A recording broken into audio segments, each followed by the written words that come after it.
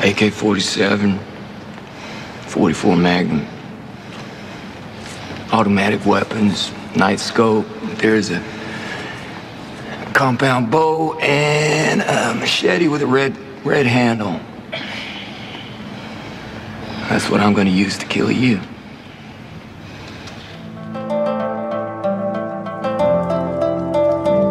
Hey, what is going on, you guys? It is Gawa. Welcome back to yet another Magic the Gathering video. Today in this video, we are back with a extremely special video to myself and a quick banger to start off 2024. Before we jump into the video, I want to say, if you're new around here, be sure to drop a sub and to click the Discord link out in the bio. We're always up to no good here on the Discord. But yeah, so I'm not even gonna hold it, guys. Today in this video, we're going to be unboxing the Walking Dead Secret Lairs drop. I cannot believe this is in my hand. This actually got restocked at my local game store, and my wonderful friend Chader, shout out Chader, he's been in a couple videos. He actually found this, and me and him worked out a trade for this because I am a huge Walking Dead fan. I had the Rick for a long time, and I have my stepdad, the Negan, and the Lucille. But I figured, man, it's here, it's in its glory, so why not open it and basically just grab everything from it? So let's just hop into this. I am actually gassed to have this, if you couldn't tell. It has the don't open dead inside on the side there. Oh man. Oh man. Oh man. Oh man. I didn't even know this Walking Dead Secret Lairs came out in 2020, which if I searched it up just then because I was curious. I was like, man, how old is this product?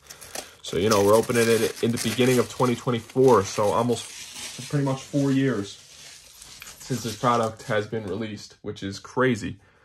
I have never actually held a Secret Lairs like this before in my hand, but yeah, that's just beautiful right there, man. That's that's amazing. But all right, let's hop into this. Let's figure out how to open this. Okay, it's got like a little side thing. I don't want to break the box or nothing. Oh shit. Why does it have tape right there? What the hell? Hold on now, y'all. Let me just try to figure out how to open this before I ruin everything. All right, cool. So we got it open. So a little bit of mark right there, but that's okay. You know, it's still all good. It's a bit of Terminus. But yeah, they got the Terminus map there. A little bit of damage, which sucks, but I mean, it's all you can do. Yeah, a little bit of Terminus damage, or a little bit of Terminus there of the map from season 4, I do believe, season 5. But we do have the cards here, which is cool. And we also have a thingy-mabobber in here. I'm trying to just open this up so I can keep the box kind of pristine. I don't really care about this other part, but... So inside of here, we have Lucille. This is a equipped creature gets +2/+0 and has menace. And whenever equipped creature attacks, defending player sacrifice a creature. If they do, create a walker token. That's cool. I think there's only one single card in there, so yeah. Now let's open up what we came here for. The wonderful Walking Dead cards. All right, cool. Very excited about this product. Like I said, y'all, super excited. Super thankful to have this opportunity to open this. But yeah, so let's see the action on these. Yeah, they're a bit curled, but it's all you can do. So we have Rick, the Steadfast Leader. He is, as Rick enters the battlefield, you choose 2 abilities for among First Strike, Vigilance, Lifelink. Humans you control have each of the chosen abilities. And as long as you control 4 or more humans, you get +2/+2. So that's a really good card for like Winota or something if you're making something with human tribal. We have Daryl, the Hunter of Walkers. At the beginning of your upkeep, target opponent creates 3 Walker tokens. And you tap Daryl, deal 2 damage to target creature. And when a zombie an opponent controls dies, you draw a card. We have Glenn, Voice of the Calm. So he has Skulk, and this creature can't be blocked by creatures of greater power. And whenever Glenn deals combat damage to a player, draw cards equal to his power. So that's pretty cool. I'll just give you some close-ups of these because I didn't really kind of give you a close-up. So there's Rick with the group, and there's Daryl.